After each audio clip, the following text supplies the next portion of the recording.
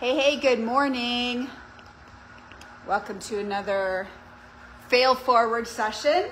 Session number, I want to say 3. We had to take a little break from this series for a couple weeks while I went to do an event. And I'm back, and I'm excited to get back in here. I'm excited to get back to strength training. It's always a great feeling. New beginnings are such a great feeling, right? And that's how I'm feeling right now, is just that there is, my fan is making a lot of noise. It's like the start of a new beginning. And sometimes new beginnings, starting with, we're going to start with some gentle twists to get started on our warm-up. Sometimes new beginnings are, kind of made for us, whether it's a Monday, whether it's, January 1st, whether it's the start of a new month, right? And other times new beginnings come from, like the song says, some other beginnings end. So you finish up a project, you finish up a training cycle, you finish up, okay, we're going into Marches next. You complete something, and so you have a new beginning in front of you, and that's kind of where I'm at right now. And the other thing I would encourage you to think about is, I counted yesterday, I think it was 97 days left of 2023. So I'm gonna think that it's 96 days, if I counted those correctly, left of the year. Now think about this for a second. I saw this on someone else's social media.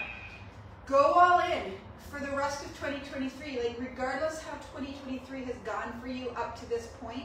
We all, I shouldn't say we all, but many of us start really fired up and excited and optimistic, full of hope on January 1st, right? We have big dreams, big goals, and I really believe with any big goal or any beginning like that where you're full of hope and full of optimism, you have a fresh slate, a fresh path in front of you to, a new beginning, so to speak, right? You're recreating, you're writing a new story.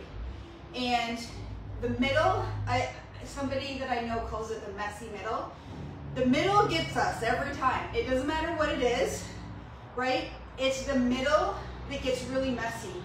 And some of us don't make it past the middle. And honestly, that's okay, that's to be expected. But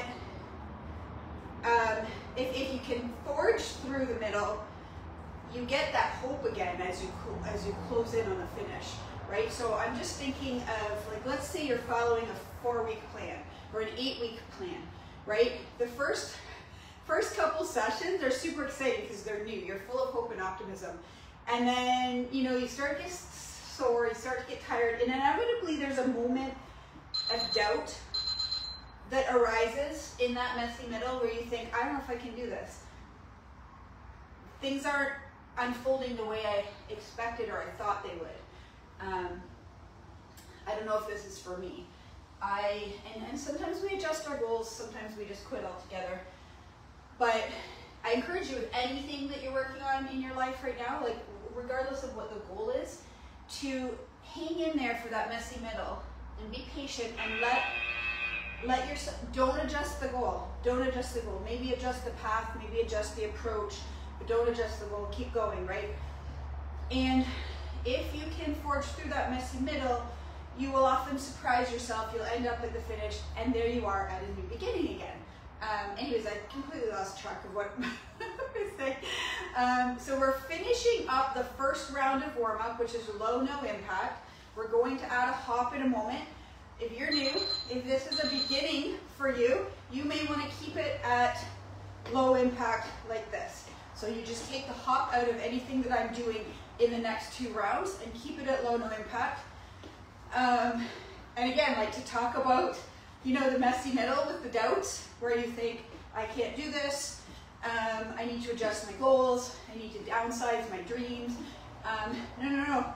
Hang in there, because when you can forge through that messy middle and come out on the other side, there's often a quantum leap that happens, which is a surge of success, a surge of results but we usually quit right before that happens because the surge of results or the surge of success will follow the biggest feeling of doubt, right? Like when you're feeling most like you want to quit, you have to have faith inside to know that you're on the verge of a breakthrough, right? And many of us never experience that breakthrough because we listen to those feelings and thoughts of doubt. So anyway, back to what I was saying, I feel like there's a new beginning in front of us. Oh, and I was talking about the 96 days left of 2023. Go all in. Forget what's happened up until this point. If it's been, like you're through the messy middle of the year of 2023 and you're approaching, what were we doing? We're going to grapevines next. You are approaching, so the year is like this. We start out, hope, hope, hope, big dreams. Sorry, it's more like this. You know, we get into the messy part, and then we're now kind of approaching the end. So where do you want to be for January 1st? Do you want to be in the same spot, or worse, maybe behind, you know, where you were on January 1st of 2023? Or what if you could go all in on your goals from now, 96 days till the end of the year, you can crush this year and you can finish 2023 feeling like, you know, on a high, which is going to fuel your goals for 2024. So I feel like it's a little bit of a fresh beginning for me, kind of to step back and reassess, okay, where am I at now? Where do I want to be January 1st for 2024? And what do I want to work on? Because I got 96 days left of this year, I think. I don't know. I didn't fully count them. That might not be including today. So maybe it's 97. Anyway, 100-ish, right? Give or take, that you can go all in on your goals. So that's what I encourage you to do right now as we finish off September, right? A few more days of September. Give some thought as to what your goals were January 1st of 2023 and where you'd like to be on December 31st, 2023, knowing that you have October, November, December, 3 full months to work on being where you want to be. The year is not over. It is so far from over. We have 25% of it left. Right? So I'm excited to be back in here working on my strength, working on my mobility, and working on my vitality, I was going to call it health and well-being, but I don't want to be healthy and well. I want to be vital. Like, I want to age backwards. Right, and I believe now, after my event that I did a couple weeks ago, I believe more than ever, 2 keys to us feeling possibly even better than we did in our 20s and 30s, ladies, is strength training and mobility. And diet, of course, is the king of all of it. But we're working out in here, so our focus is strength, overall body strength, bone health, right? The health of our tissues, right? Our health at a cellular level. That does start with diet. And if you need help with diet, which honestly you can do anything you want in here, you can do all the mobility, all the strength training you want. If your diet is not fueling your body with the right things, right? Giving your body the right tools to not just get strong, but also to recover, to heal. You know, that is the biggest, I really do believe that is the biggest piece. I've learned a lot this year about the impact that what I eat has on my, you know, my inflammation, my sleep, my energy, you know, which it's not, I say this kind of tongue-in-cheek because I eat pretty well before, but now it's like I have this sort of mentality when it comes to food and anything that I'm ingesting, but it needs to serve a purpose for me. It needs to be doing something good for me. I don't want to put stuff in my body that's literally trashing it, right? And it's not about being perfect, but you know, there's ways of having indulgences without trashing your body. You guys know I started a new column in my Pursuing Wellness group on Facebook. If you're not in that group, go join it. I started a new column called Treats Thursdays because there's this saying in the world that I really don't like. It's called everything in moderation. It's a pet peeve saying of mine for many reasons, and I won't get into those right now, but we're gonna do tabata today. I was debating, but I did work out a little bit yesterday. It was my first workout back, just to move my body a little bit, but I'm still trying to keep it a little easy this week on account of my body still healing probably more at a cellular level. It's a lot hotter than I thought it was in here. Okay, so we're gonna start with squats. So we're gonna do suitcase squats and we're gonna do lateral squats. Now this is what lateral squats are gonna look like. We're gonna step back and forth. These are so good for mobility. Now if you're new-ish, you're gonna do them just like I'm doing them right now. Some of you may find this hurts your knees. We wanna get kind of deep into the squat.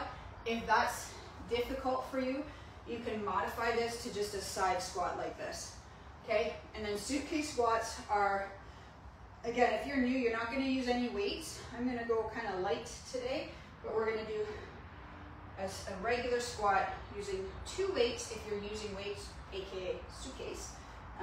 If you are new or you're, just getting back into things, feel free to not use any weights.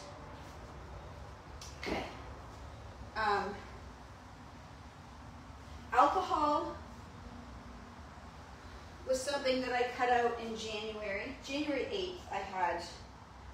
December 31st was my unofficial last drink, but I did have 2 glasses of wine on my birthday on January 8th, so I have to move my start date to January 9th, I guess, was my official first date. My unofficial, I guess from the 31st to the 9th was just a warm up for me. Okay, you guys ready? We're starting in 3, 2, 1, going.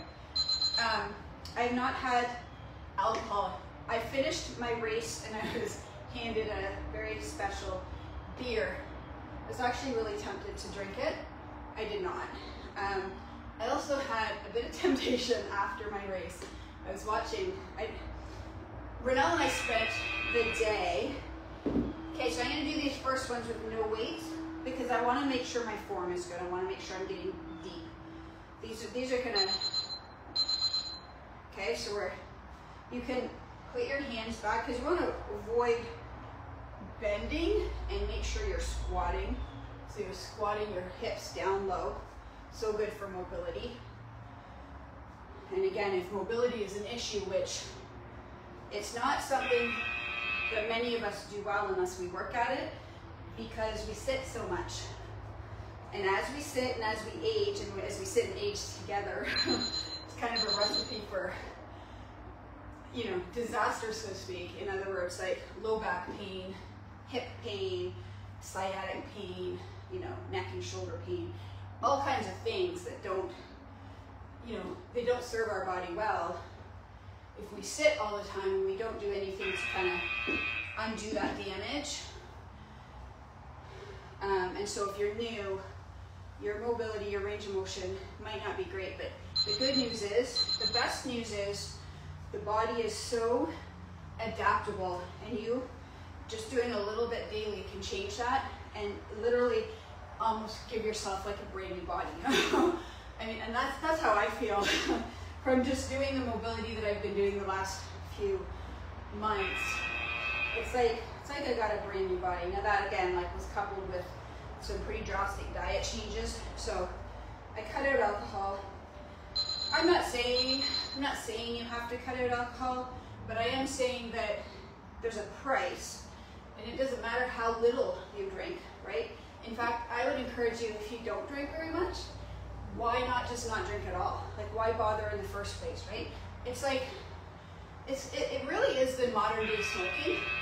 And if you think about it like that, like, would you have just a smoke just because you're hanging out with your friends? You know, these are the things where I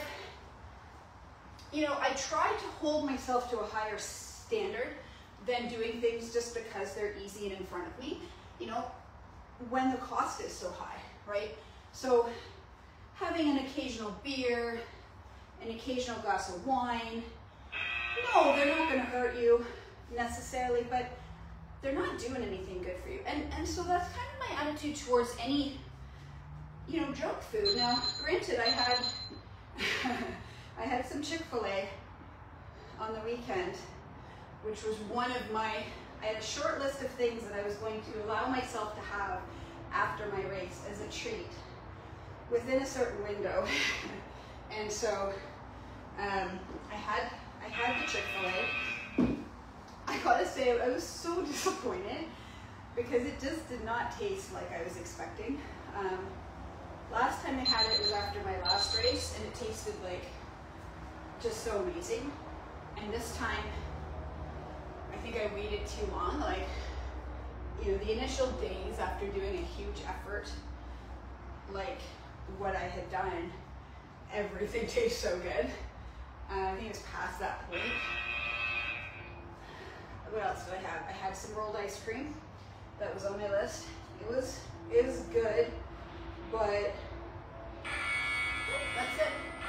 That is it. Okay, that's what I'm going to see. I'm talking so much. The time is just flying by. Okay, that's right. So next up, we're going to go to lunges.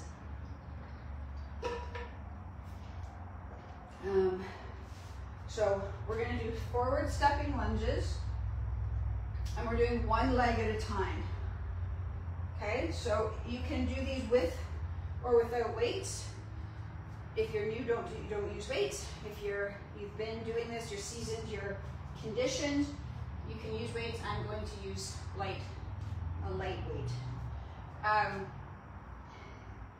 Anyway, yeah, like pretty much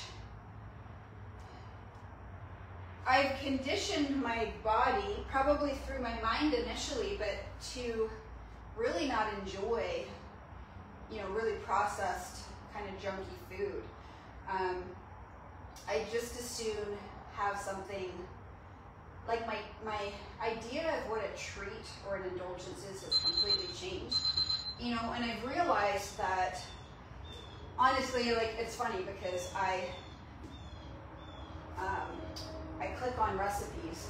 Well, because you click on one recipe, you're gonna get sent a whole bunch of recipes, you know, that are comparable. So the recipes that come to me in my feed, in my Facebook feed, are healthy kind of twists on things. Makes you realize, like, there's a healthy twist on everything. And when you change your taste buds, and actually I remember learning from my company, your actual microbiome will adapt to how you eat. You change your microbiome, you change your taste buds to enjoy. I'm not talking like enjoying kale as a treat. I'm talking about, you know, I posted a recipe for peanut butter cookies that were not full of, you know, shortening, butter, and sugar, and flour. You know, they were just, I think, 3 or 4 simple ingredients. There's still an indulgence in the sense that if you're following a food plan with a specific goal in mind, like if you're trying to lose weight or lean up, food has to be manipulated to your goals. That's the way. You can't just eat anything and eat anything in moderation if your goal is important to you, right? You have to eat to serve. Like, it's like if you're making cookies, you can't just put, like, you know, I don't know, tomato sauce in because everything in moderation. Like, you have to put the ingredients in that are going to provide the outcome that you want. It's the same with food. treats I'm talking about having are not providing the outcome I want, but they're also not doing damage. So I hope that kind of makes sense, because there's a big difference. You know, there's some muffins that I really like from the Run Fast and Slow books. Just made a huge batch. I'm making some more today, some lemon blueberry chia muffins. They honestly taste like dessert. Like, and that's the thing. Do I need to go to Starbucks and get a muffin that's a cupcake, you know, called a muffin? Or can I make my own? Yeah, I can make my own, enjoy them, and at least be staying on the right track with health and wellness, right? Because I'm not putting crap. Anyways, I hope that's making some sort of sense. So now I look back 2 pictures early in the year where I was following Best Me. I followed the Best Me like eating plan diligently from January till, I would say, April, maybe May, for five months. And I look back at those pictures, I loved the way I looked. And I loved the way I felt. I felt great too. I didn't look good on, you know, I didn't look good at the cost of feeling good. I like how I looked, and I love how I felt. And I love how my workouts and runs were going. So I didn't do, we have one more. No, that's it.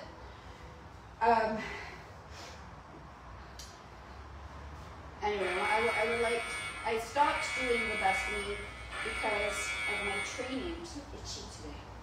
Because of my training for long distance, and I knew I needed to put on some weight. I was too lean. When you do these huge long distance events like I took on this year, a 200 and a 100, the 100 was in the mountains, like you need some sustenance on your body, essentially. So, all right, so our next one's going to be, I've been actually so looking forward to these. We're going to do our 747s. So I put on a little bit, and it's true, like it came off during my 200. After my 200, I dropped down. Like my body felt like emaciated again, but don't worry, I've been eating, I've been eating a ton to make up for that. So don't use a weight if you're new. The other thing is, if you're new, you might want to have your hand close to a wall, okay? And you're gonna hinge forward. This is a hinging movement. So you want to hinge from the hips, keeping the back and straight and the chest up, and then lifting that back leg in conjunction with your torso. So you're going to change sides with the weight if you're using a weight.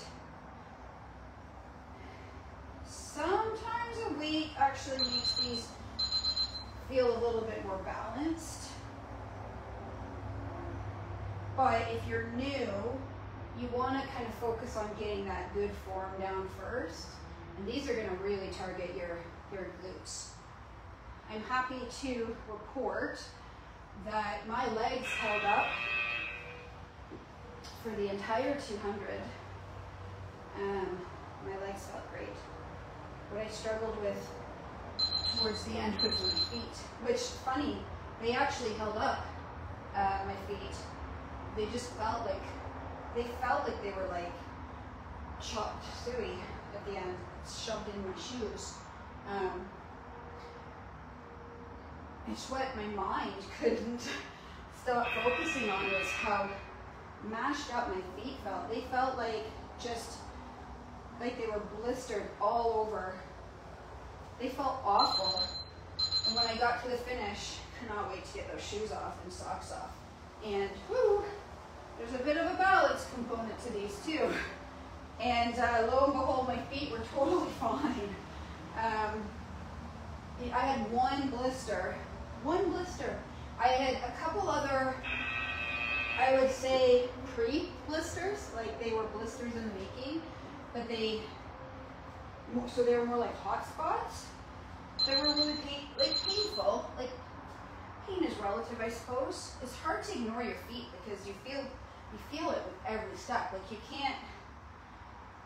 But I did get a number of hours of relief when I changed my shoes, which was, you know, the 80K of running that I did, the 80K high before I came crashing down for my 47K low. Oh, lost my balance there again.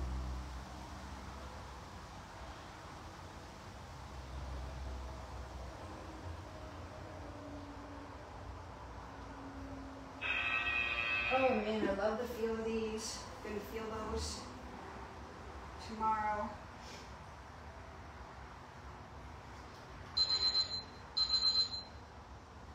The one thing I always like to think of, if you're doing these classes and, you know,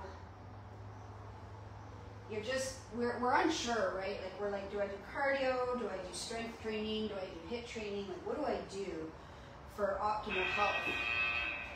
And here's how I look at it. Like, cardio, running, specifically running. I mean, you can swim, you can do the elliptical, you could ride a bike. Those aren't going to break your body down the way running does. Running breaks your body down. There's no two ways about it. Like, running is great for fitness, great for your heart health. I would also argue great for your mental health, but really does break your body down, which is why in a long distance, like 200-mile event, 100-mile event, I try to get away with as much hiking as I can, because running is going to exacerbate problems. Okay,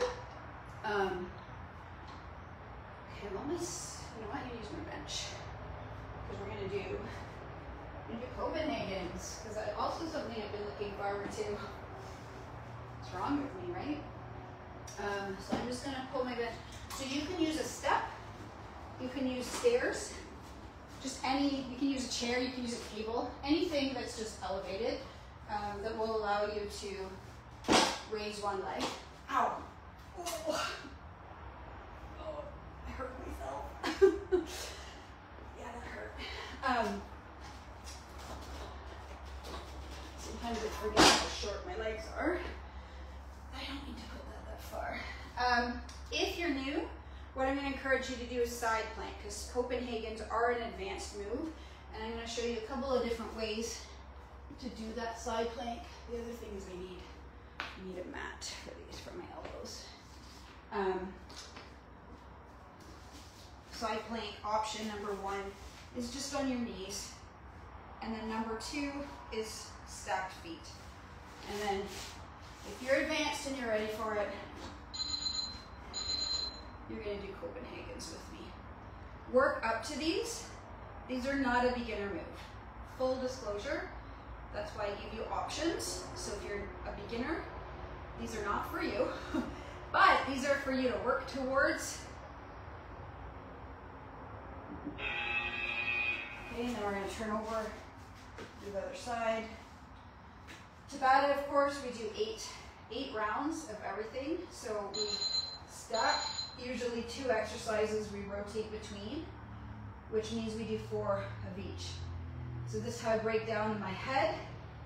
This is the completion of round 1 of 4. So what I do as an ultra runner is I have all these mind games, math games, games of how to break things down. Guys, it's a great skill to develop in life. It's how to break things down. What's that saying? How do you eat a whole pizza? 1 bite at a time? I'm not sure if that's the saying, but you get what I'm talking about. How do you accomplish a big goal? Just 1 day, 1 step at a time. You don't have to achieve everything in 1 day, and you're not going to achieve everything in 1 day. The only way to not achieve it is to quit. right? And the only way to achieve it is to just keep showing up. I had this talk with my son recently, as he's in the messy middle of a big goal that he's working towards.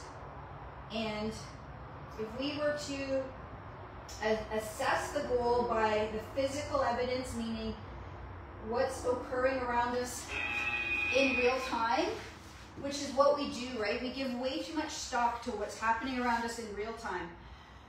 What's happening around you in real time is the past, right? This is what you've created from what you've already done.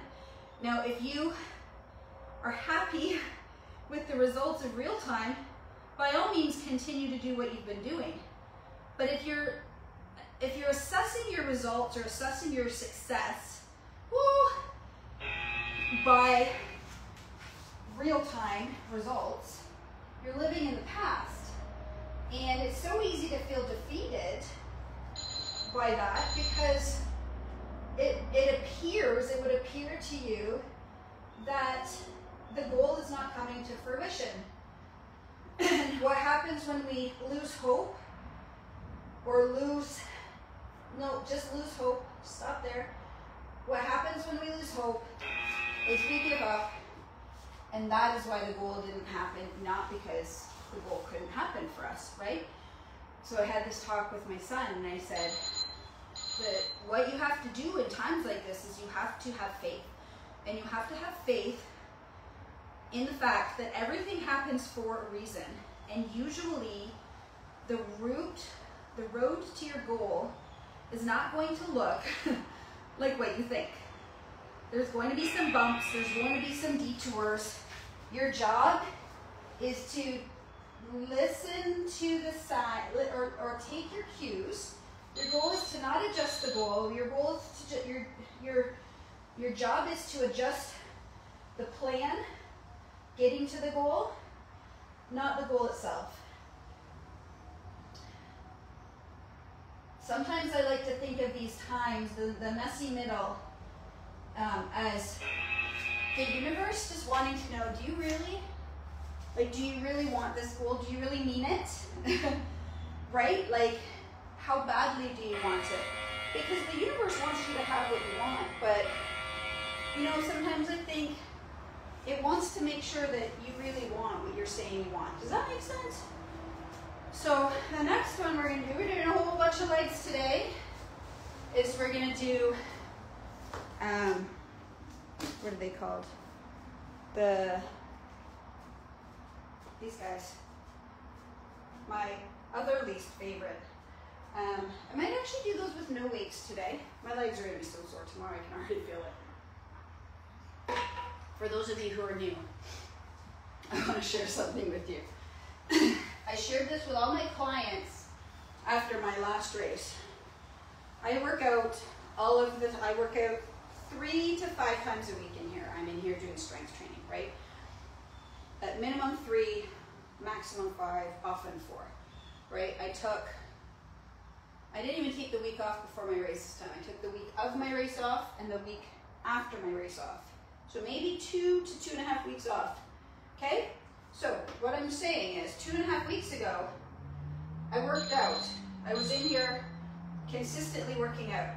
In just 2.5 weeks, my body is going to feel like it's never worked out before, right? So the reason I share this with you is because if you haven't worked out in 10 years, or ever, or in a month, or in 6 months, whatever, it doesn't really matter, because we, again, talk about that physical evidence. We will be sore and we will attach the story that we want to it, right?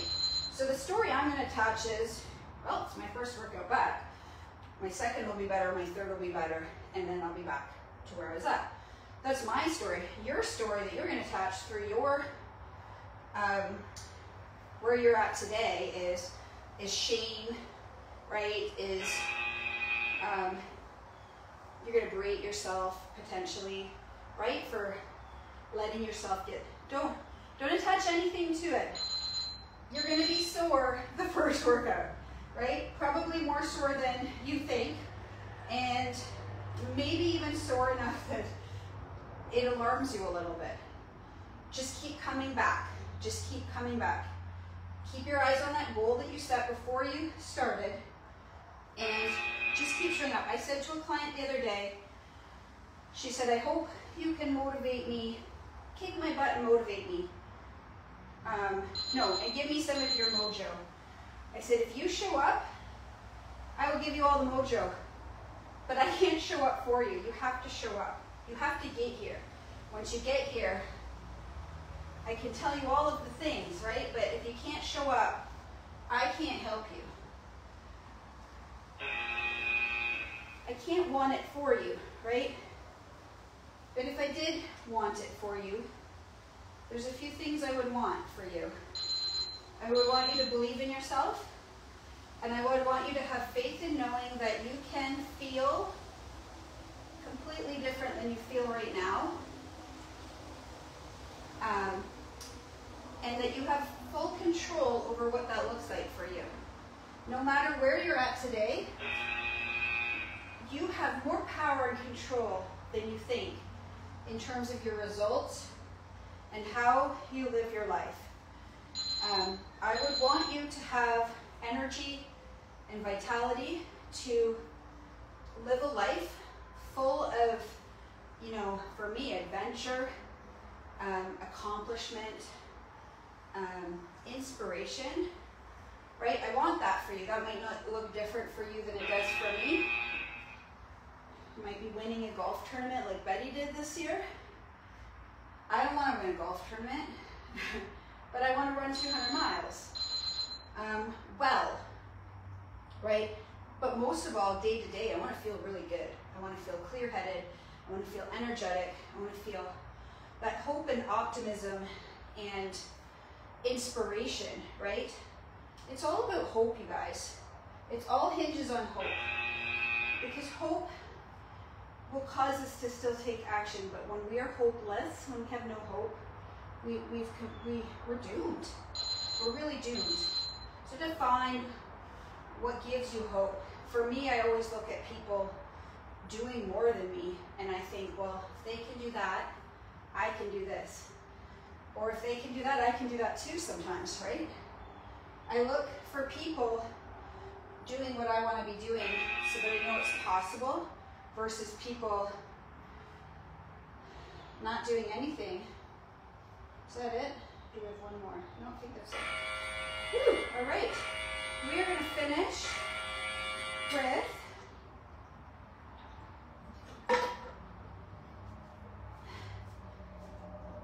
there's a lot of legs today, guys. Legs are going to be sore.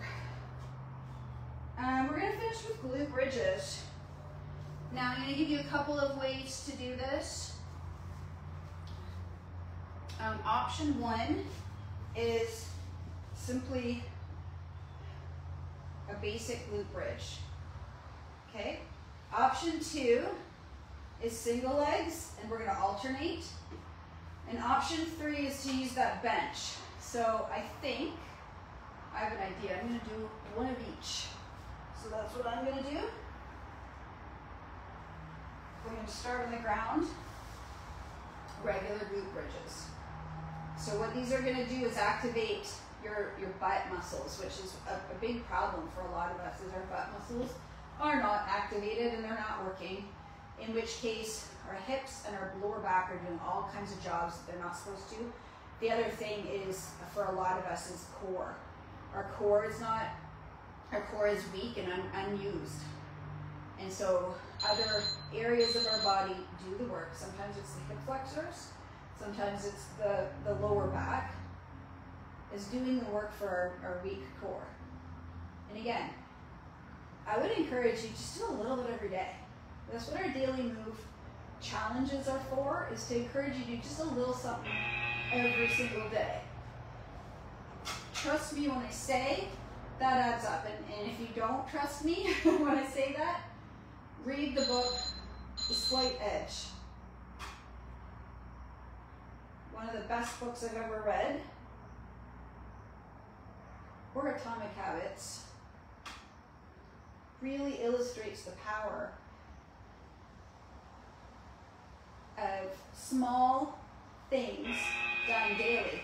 And that power goes both ways, let me tell you. That power will move you forward or backwards. One glass of wine every day is not harmless, and it's not moderation.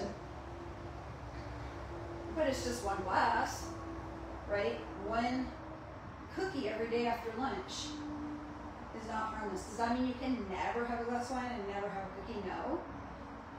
No, it doesn't.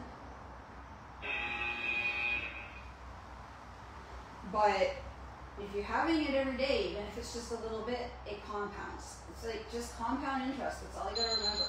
What am I doing consistently that would work with the compound interest rule, right? And it goes both ways, but we really dismiss the power and the power of the little things that we do or don't do. We think they don't matter. We think, oh, what's a 30-second plank every day gonna do? Nothing. What's a 10-minute walk gonna do? Nothing. Not true, right? What's one cookie gonna do? Nothing. One glass of wine, nothing. One extra tablespoon of cream in my coffee, right? The thing is, it's compounded over time. Okay, up again.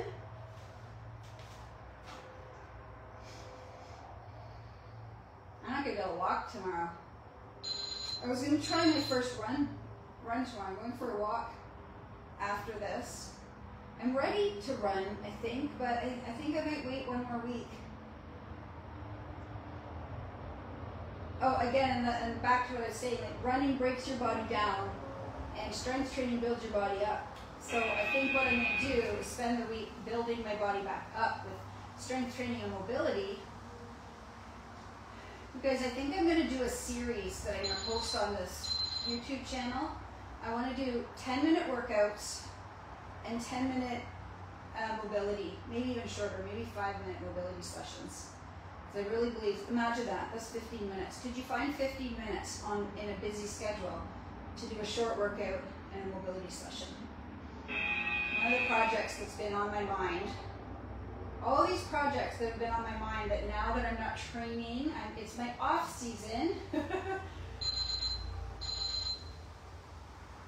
What am I going to do?